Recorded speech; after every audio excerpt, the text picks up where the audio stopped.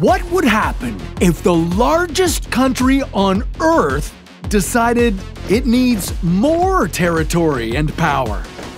Well, it might just go to war over it. What country could Russia invade first? What would be the plan of attack? And what's the most dangerous weapon in Russia's possession? This is What If, and here's what would happen if Russia started a war.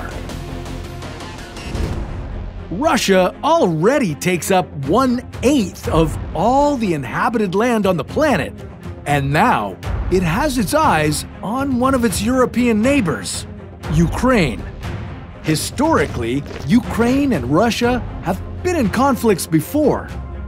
Most recently, Russia annexed the Ukrainian peninsula Crimea, and then it backed a separatist rebellion in eastern Ukraine.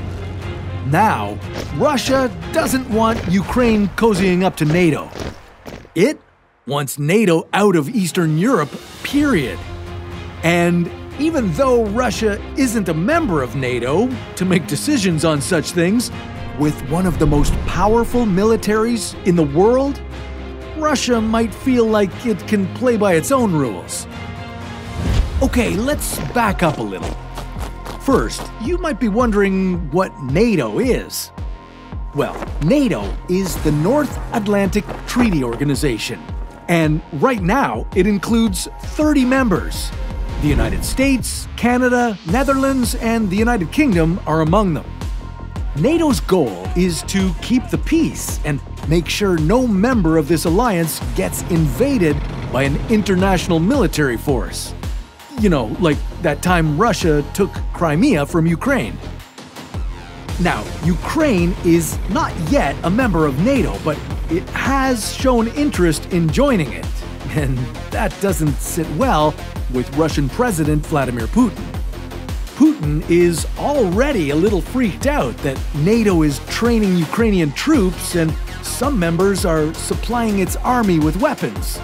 So he's decided to go about it with the good old method of persuasion. He's threatening to start a war. Now, with a defense budget of $42 billion, Russia puts a lot of love and money into its military. Russia's army counts 3.5 million recruits. And it has tanks. 13,000 of them. No other country in the world has this many. Russia also has 27,000 armored vehicles and ranks first in the world with its 4,465 artillery guns. And then there's also Russia's nukes to worry about. All 6,257 of them.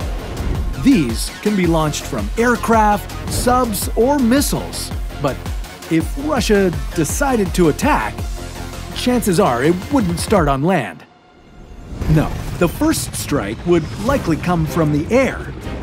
This could level electricity stations and bridges, obliterate rail lines, and cripple the economy of any country attacked. In addition to this, Russia's naval fleet is nearly unmatchable. Their nuclear-powered submarines alone, parked along a coastline, could pose enough of a threat to anyone thinking about taking them on. Depending who the targeted country is, of course. If Russia attacked Ukraine, NATO would likely respond with heavy economic sanctions. But Russia has allies of its own. It's a member of the Collective Security Treaty Organization, or CSTO.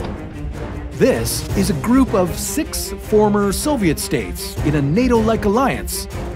It also has Cuba in its corner. And if things should get really testy, Cuba would be a key hub for Russian troops looking to do some damage on US soil.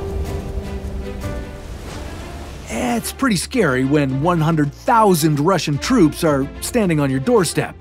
But this likely wouldn't be a war to wipe out the country. Chances are, Russia has something to gain from it. It might be natural resources or political leverage. Whatever it is, the plan wouldn't be to obliterate every target in its way, only to do enough damage to make their point. In the case of Ukraine, it could shut down the Ukrainian economy. But they could do that with minimal forces on the ground. War is also not fought the same way it was even a decade ago. It can be much more covert. Hack attack, anyone?